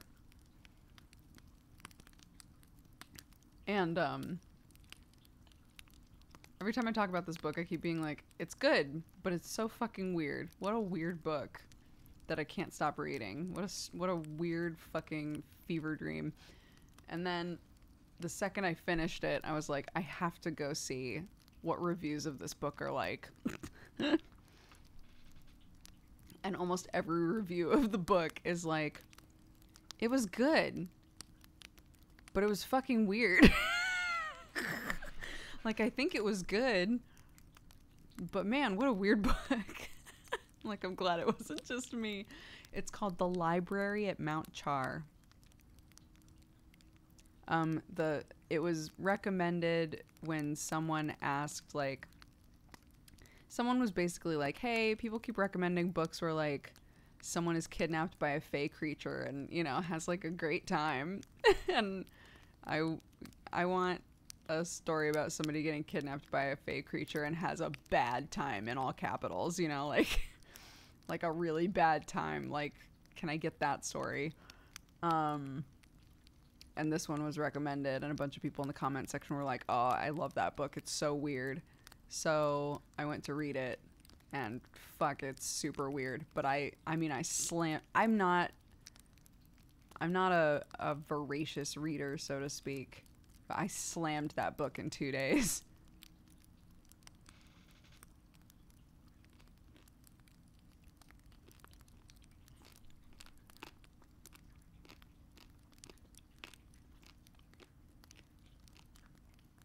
How far in the book are you? In Dracula? We're about halfway. Halfway through the whole thing.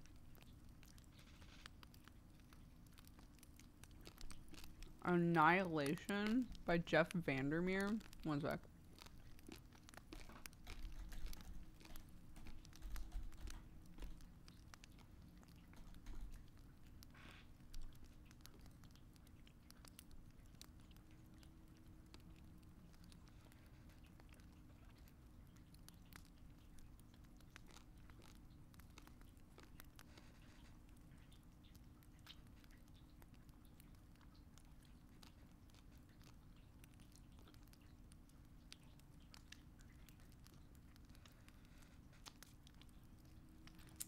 Yeah, I think that's the thing, right?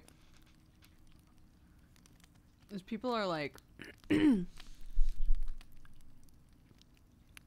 think there are plenty of people that are really interested and engaged by,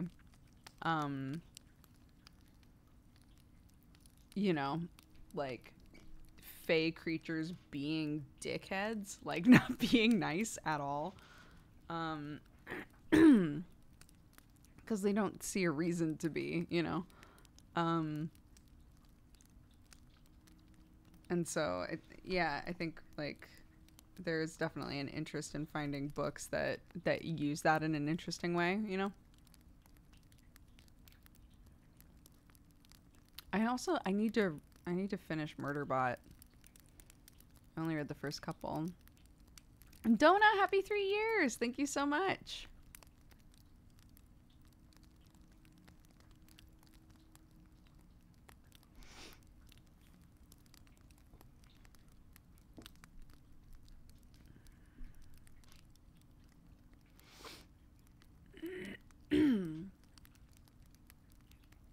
Okay.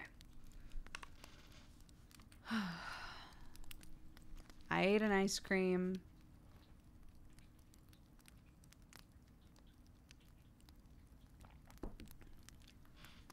Had a sip of water. Got up, walked around, stretched. Let's go.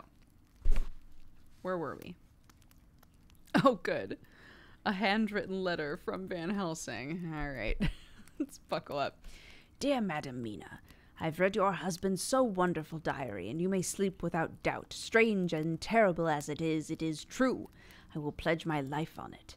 It may be worse for others, but for him and you there is no dread. He is a noble fellow, and let me tell you from experience of men, that one who would do as he did in going down that wall into that room, aye, and going a second time, is not one to be injured in permanence by shock. His brain and his heart are all right, this I swear, before I have even seen him, so be at rest. I shall have much to ask him of other things. I am blessed that today I have come to see you, for I have learned all at once so much that again I am dazzled more than ever, and I must think. Yours most faithful.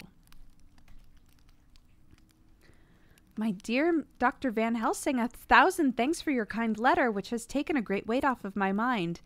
And yet, if it be true, what terrible things there are in the world. What an awful thing if that man, that monster, be really in London. I fear to think. I have this moment whilst writing had a wire from Jonathan saying he leaves by the 6:25 tonight from Launceston and will be here at 10:18, so that I shall have no fear tonight. Will you therefore, instead of lunching with us, please come to breakfast at 8 o'clock? If this be not too early for you. You can get away, if you are in a hurry, by the 10:30 train, which will bring you to Paddington by 2:35. Do not answer this, as I shall take it that if I do not hear, you will come to breakfast. Believe me, your faithful and grateful friend, Mina Harker. Are you guys ready? I don't know if you guys are ready. Are you ready? We're back to beep, beep, beep, beep, beep, beep, beep. Jonathan Dabs. September 26th. I thought never to write in this diary again, but the time has come. When I got home last night, Mina had supper ready, and when we had supped, she told me of Van Helsing's visit, and of her having given him the 2 diaries copied out, and of how anxious she had been about me. She showed me in the doctor's letter that all I wrote down was true. It seems to have made a new man of me. It was the doubt as to the reality of the whole thing that knocked me over. I felt impotent, in the dark, distrustful, but now that I know, I'm not afraid, not even of the Count. He has succeeded, after all, then, in his design of getting to London, and it was he that I saw. He's gotten younger, and how? Well, Van Helsing is the man to unmask him and hunt him out, if he is anything like what Mina says.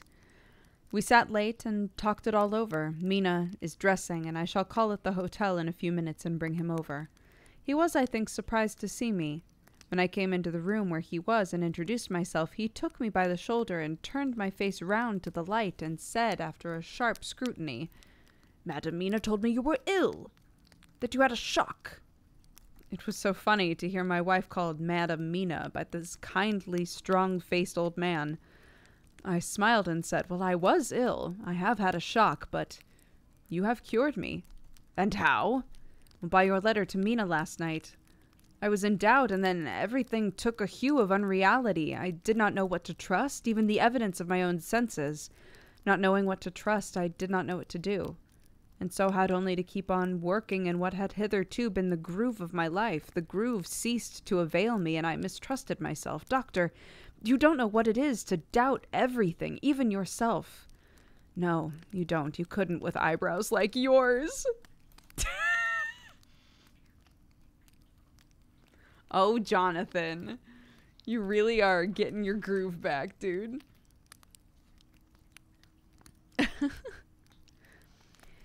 He seemed pleased and laughed as he said, "So, you are physiognomist. I learn more here with each hour. I am with so much pleasure coming to you to breakfast, and oh, sir, you will pardon praise from an old man, but you are blessed in your wife." I would listen to him go on praising Mina for a day. I nodded and stood silent. Oh, yeah, this is definitely this dude. "She is one of God's women, fashioned by his own hand, and shown us men and other women that there is a heaven where we can enter, that its light can be here on earth, so true, sweet, noble, so little an egoist. And that, let me tell you, is much in this age, so skeptical and selfish, and you, sir. I have read all the letters to poor Miss Lucy, and some of them speak of you, so I know you since some days from night. You will give me your hand, will you not? And let us be friends for all of our lives." We shook hands. It was a lot, but we did it. He was so earnest and so kind, it made me quite choky. "And now," he said, "may I ask you for some more help? I have a great task to do, and at the beginning it is to know. You can help me here. Can you tell me what went before your going to Transylvania? Later on I may ask more help and of a different kind, but first this will do." "Well, look here, sir," I said. "Does what you have to do concern the Count?" "It does," he said solemnly. Then I am with you, heart and soul. As you go by the 10:30 train, you will not have time to read them, but I shall get the bundle of papers. You can take them with you and read them and read them in the train. After breakfast, I saw him to the station. When we were parting, he said, "Perhaps you will come to town if I send to you, and take Madam Mina too." "We shall both come when you will," I said. I got him the previous morning papers and the London papers. Oh, I got him the morning papers and the London papers of the previous night, and while we were talking at the carriage window, waiting for the train to start, he was turning them over, his eyes suddenly seeming to catch something in one of them. The Westminster Gazette. I knew it by the color. He grew quite white. He read something intently, groaning to himself. Mein Gott, so soon, so soon!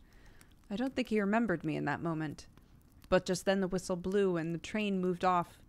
This recalled him to himself, and he leaned out of the window and waved his hand, calling out, "Love to Miss Mina! I shall write so soon as ever I can." Dr. Seward's Diary, September 26th. Truly there is no such thing as finality. Not a week since I said fini. And yet here I am, starting fresh again, or rather going on with the same record.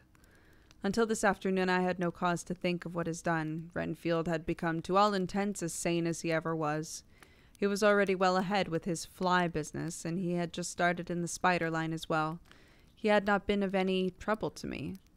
I had a letter from Arthur, written on Sunday. From it I gathered that he is bearing up wonderfully well. Quincy Morris is with him, and that is of much help, for he himself is a bubbling well of good spirit. Quincy wrote me a line, too. From him I hear that Arthur is beginning to recover something of his old buoyancy. So as to them all, my mind is at rest. And as for myself, I was settling down to my work with the enthusiasm which I used to have for it, so that I might fairly have said that the wound which poor Lucy left on me was becoming cicatrized? Time to look up another word. Cicatrized?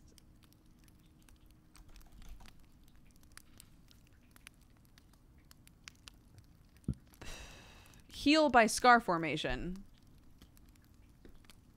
His wound had cicatrized. Okay. Interesting.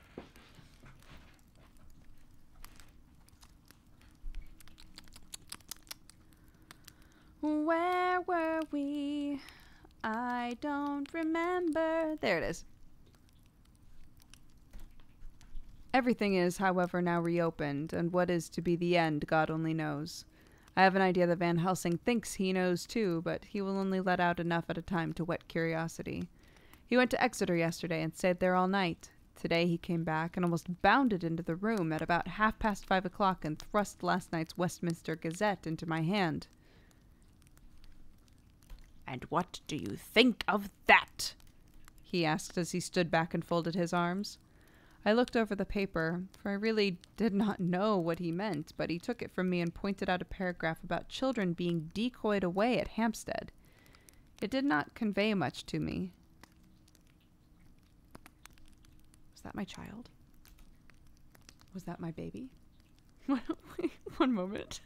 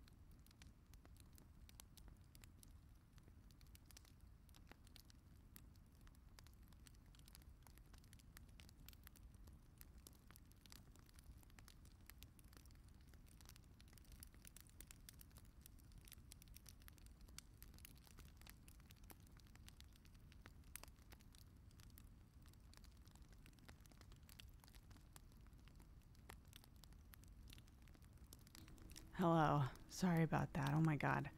I do not know how long this will last.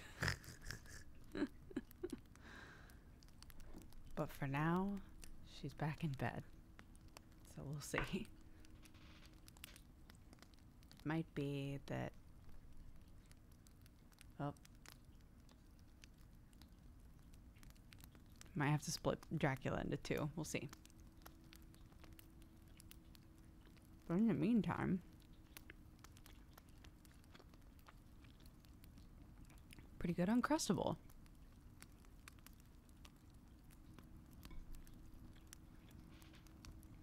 Okay.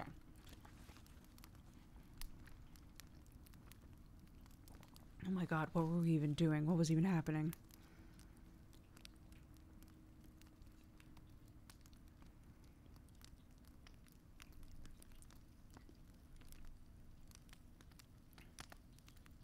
Right.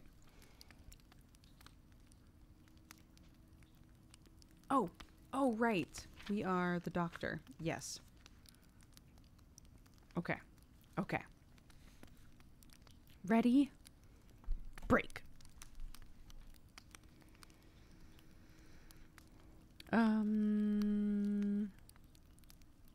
It is like poor Lucy's. Hi. There she is. She's back. Hi, Bubby. Okay. I'm just finishing up work. My glove? Your glove? I'm not sure, baby. Were you having a dream about a glove, do you think? Yeah. Yeah. A glove. Oop. I'll be right back.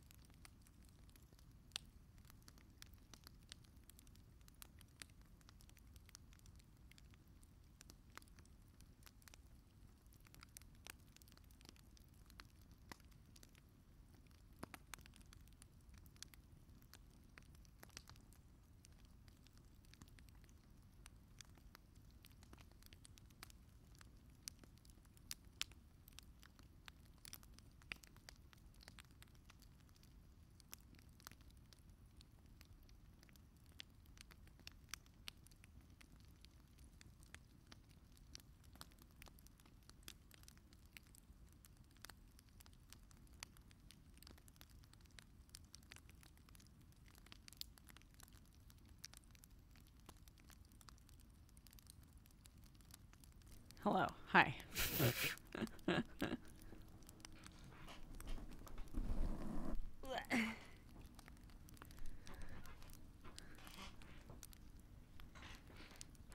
Okay. Look, we've had a couple really successful, smooth sailing Dracula streams. It only makes sense that we eventually have a Dracula stream where it's a slog to get through even 2 chapters. I'm really sorry about this, guys. Yeah, we're gonna finish off this chapter, and then I think I'm gonna go and we'll do the other 2 chapters Saturday night, probably. I think is what we're gonna try to do. So, because I don't think I have. I might have to double check that. Either Saturday or next Tuesday.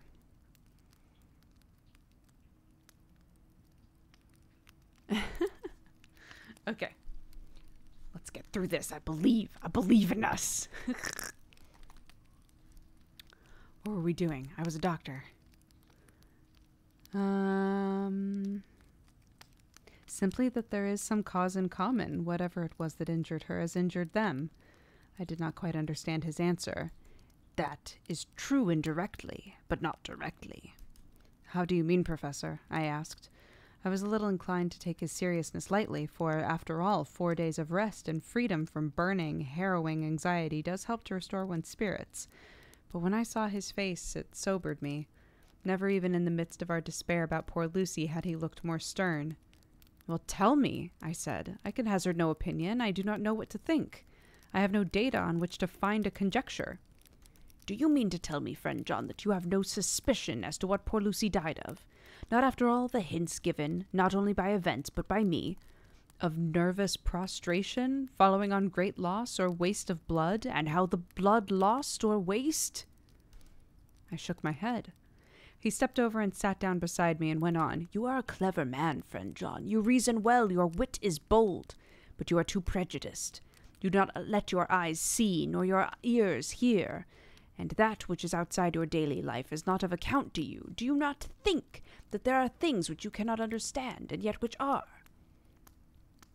That some people see things that others cannot, but there are things old and new which must not be contemplated by men's eyes, because they know, or think that they know, some things which other men have told them.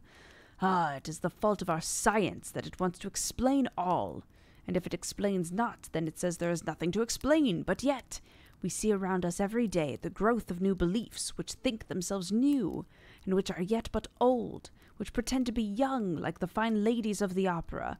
I suppose now you do not believe in corporeal transference, no? Materialization? Nor in astral bodies? No, nor in the reading of thought? Nor in hypnotism? Yes, I said. Charcot has proven that pretty well. He smiled as he went on. Then you are satisfied as to it, yes? And of course then you understand how it acts, and can follow the mind of the great Charcot. Alas, that he is no more. Into the very soul of the patient that he influences, no?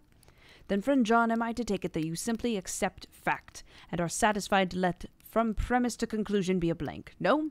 Then tell me, for I am a student of the brain, how you accept the hypnotism and reject the thought-reading. Let me tell you, my friend, there are things done today in electrical science which would have been deemed unholy by the very men who discovered electricity, who would themselves not so long before have been burned as wizards. There are always mysteries in life. Why was it that Methuselah lived 900 years, and old Parr 169, and yet poor Lucy, with 4 men's blood in her poor veins, could not live even a day? For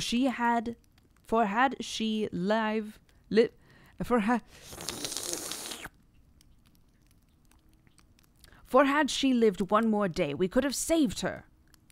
Do you know all the mysteries of life and death? Do you know altogether of the comparative anatomy, and can say wherefore the qualities of brutes are in some men and not in others? Can you tell me why, when other spiders die small and soon, one great spider lived for centuries in the tower of the old Spanish church and grew till on descending he could drink the oil of the church lamps? Can you tell me why in the pampas, aye, and elsewhere, there are bats that come at night and open the veins of cattle and horses and suck dry their veins?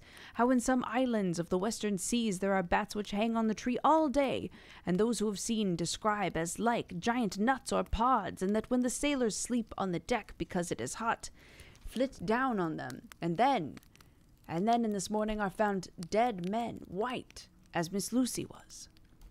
Good God, Professor, I said, starting up. Do you mean to tell me that Lucy was bitten by such a bat? And that such a thing is here in London in the 19th century?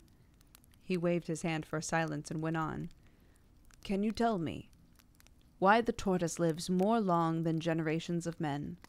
Why the elephant goes on till he has seen dynasties? Why the parrot never dies only of a bite of cat or dog or other complaint? Can you tell me why men believe in all ages and places that there are some few who live on always if they be permit? that there are men and women who cannot die. We all know, because science has vouched for the fact, there have been toads shut up in rocks for thousands of years, shut in one so small hole that only hold him since the youth of the world. Can you tell me how the Indian fakir can make himself to die and have been buried, and his grave sealed, and corn sowed on it, and the corn reaped, and be cut and sown and reaped and cut again? And then men come and take the unbroken seal, and that there lies the Indian fakir not dead, but risen up and walking amongst them as before. And here I interrupted him. I was getting bewildered. He was so crowded on my mind, his list of nature's eccentricities and possible possibilities. My imagination was getting fired.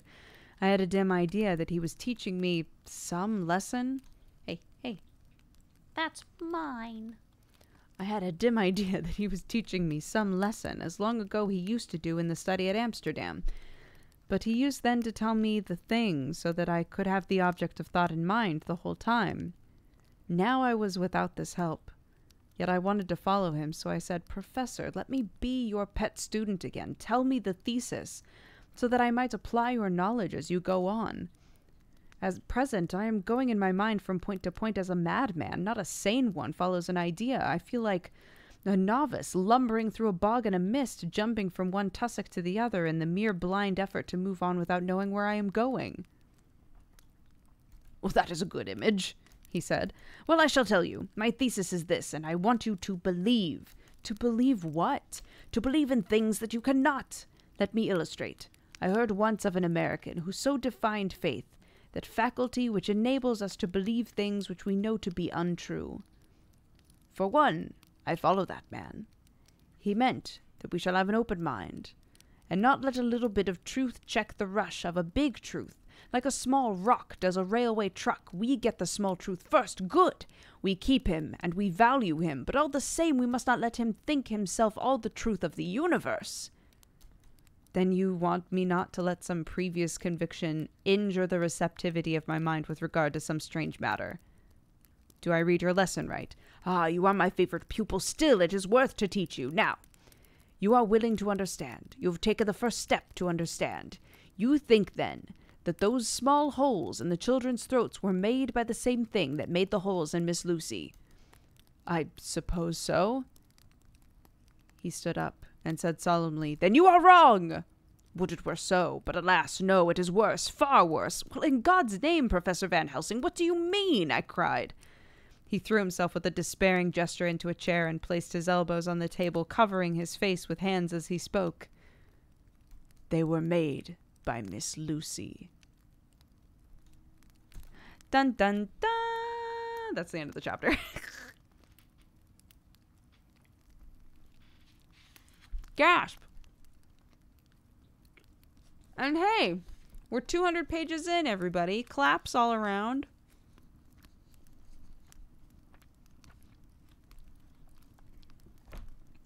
Claps all around, everybody.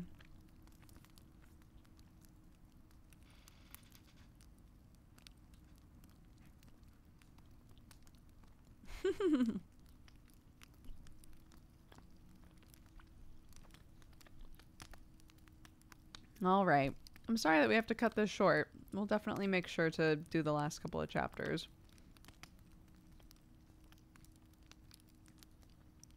"I did not mean for it to be this way." But duty calls, Dabs. And we got through a couple chapters. It was great. Oh, shucks. Hopefully next time that we read, I can be a bit more awake for it as well. Oh, I'm glad. I'm glad, guys. Thanks for the stream, Van Helsing. Wow.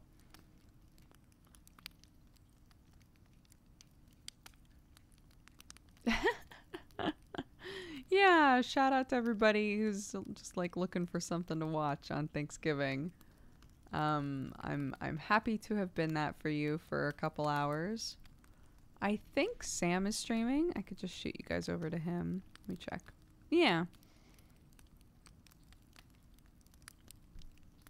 Yeah, I'll send you guys to Sam. But really quickly,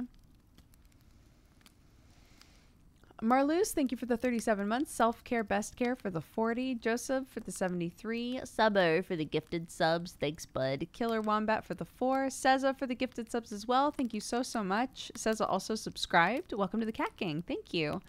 Kurarita, thank you for the 41. Shadow of the Potato for the 35. Citizen Quinn for the 32. Mad Raxon for subscribing. Welcome to the Cat Gang. Thank you so much. Zeriastics for the 53, Mighty Deacon for the 59, Major for the 63, Merlin Herc for the 76, Dona for the 3 years, Happy Anniversary, and Mighty Metal for the 63.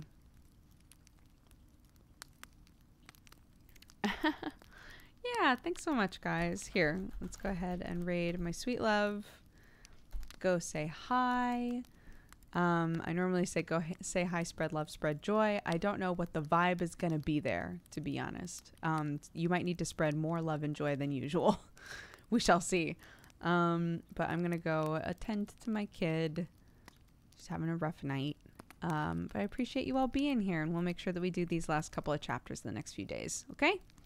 Thanks so much, everybody. Take care. Bye-bye.